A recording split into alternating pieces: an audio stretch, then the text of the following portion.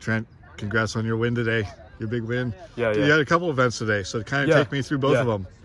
So first event in the mile. I honestly didn't know like what I hadn't had for that.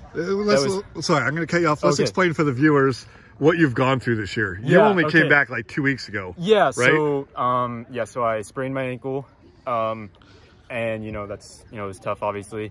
And initially, I thought it wasn't as bad as it was. So I tried to get back after about 2 weeks, and it wasn't good. Yeah. So I got an MRI, and like there was some more problems. So I had to take about 6 weeks off total. And so, so I've been back for about 2-3 weeks. Yeah.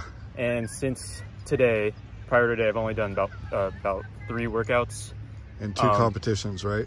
Yeah, and one of them was a dual meet versus Harbor. That was kind of more of a workout. Okay. So that was just kind of testing the waters. But today was the first real race I've done since last year. And going into the mile today, I hadn't run like a real mile race since last year. So I didn't know where the fitness was, but I just, I had nothing to lose. So I just went into it. And I knew Eli from Santa Cruz, he was looking real good. Yeah. He was running some good times. I know he's got good speed. And I just went for it at the end, and I just didn't have it. No, I got you. You. But you had the hunger and drive for your next event. Yeah. So in the 800, I was kind of surprised. It went up quite slow.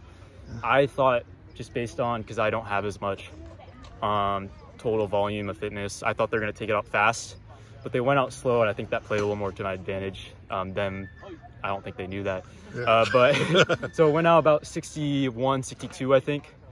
Which is pretty slow. And then in that last lap, we were really booking it. And then I think, once I was at 200 to go, I knew I had it. I was feeling really good. And I knew, Mason, who got second, it was just me and him at the end. Yeah. I knew he was kind of holding up. And so I knew I had it. Yeah. And I just had that. I had the extra gear at the end, and it felt really good. Sure. You looked good. Yeah. Did, how much does this go for CCS in terms of what can you carry from this? And I mean, I know there's a ton motivation and confidence-wise that you could glean from this, but is there a whole lot over the course of a week that cardiovascularly, I can't even say it, that you could, we got more so 2 weeks because, prelims and finals. Okay, there you go. So I don't think, I wasn't feeling the best today. I had AP exams all week, not the best sleep. And, I don't think I was feeling 100%, just my stomach wasn't, just some other things I can't control. Okay, I was going to say nerves. Yeah, and I was nervous too because I didn't know what I was. You had to be, right? It was like a rookie race for you. Yeah, I had no idea what I was in for, but I was still confident. I knew I could get at least top 2 in both events. Yeah. But that was kind of the goal from the get-go, right? Yeah, just to go on. Just CCS. To not set the bar too high. But I think 2 weeks. My coach and I, Gruber, were it's gonna be very critical 2 weeks, just to get back into fitness, and I think we can make a lot of progress in that time. Okay. Especially since we've done only 3 workouts, and that's that's not very many. Usually up until CCS you would have done 20 workouts maybe. Well, I didn't know if now's the point where you drop off for the championships in terms of, or you're just going to kind of work your way through it. For the championships, CCS championships, yeah, but up until prelims we'll probably just kind of go through it because that's what I kind of did today. I wasn't really like dropping off a ton. I'm just trying to I'm moving a little bit because you have a goalpost behind you. Okay. Yeah, so I think, prelims shouldn't be too hard to qualify for, especially for 800. So you're going to do 8 and 16 or no? I'm sorry. I think we've been thinking about it. Okay. I think we might switch to just 8. Okay. Because I think I'm in better fitness for that. Okay. But that's not official. I got you. We're going to talk about it. And I know that 800 at CCS is a lot more open. For mile at CCS, there are, 3 guys, 412. Yeah. And I don't think I'll get in a 412 shape by then. Okay. But I definitely think, and then 800, it's a lot more open. Like Furious Clay from last year, I think he's injured, who was the best 800 runner last year. Okay. Justin Pretry, who is the best 800 runner in the section right now, he'll be, I don't know if he's doing 800. He might be coming off the double. So I think I have a good shot at winning 800. What was your? If I do just 800. Sorry, I always get that. I'm thinking. If I don't think ahead to the next question, you could say I rolled my ankle and I'm mad at so-and-so, you know what I'm saying? Or you could say, wow, I made it back just in time for the biggest tournaments of the year. Kind of what's been your perspective on that? Obviously, you know, like there's a blessing right now, or no? I'm curious how you're looking at it.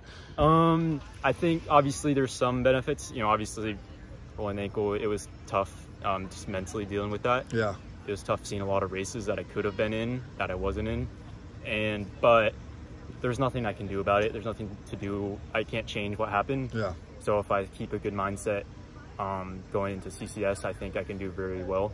And on top of that, I've got nothing to lose. The other guys in the section, they have no expectations of me. I was talking to a lot of the guys at top 8. Yeah. Just to they don't have any expectations of me.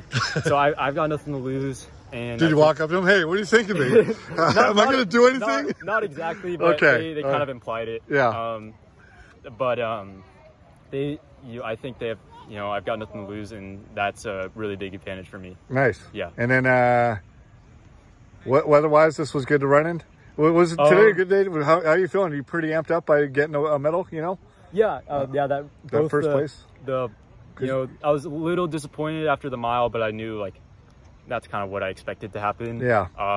Because I wasn't in that kind of fitness. That's also what my coach thought. Yeah. But especially after the 800 and the 4x4, I felt really good. Moving on to CCS for 4x4 is also really fun. Yeah. Because we got a lot of young guys, and it's good. But you may just do only 8, or would that include the relay? Yeah, I'd include the relay. Okay, that's after, so it doesn't matter as much.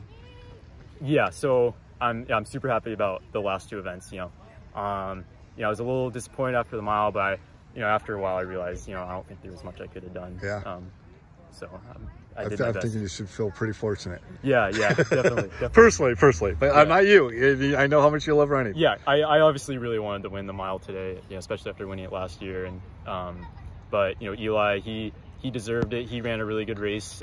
He timed everything perfectly, so yeah, he deserved the win. His kick was disgusting. Yeah, he timed. I think if he decided to wait for the kick with 200 to go, I probably could have taken him, but he kicked with more like 500 to go, which was way better for him.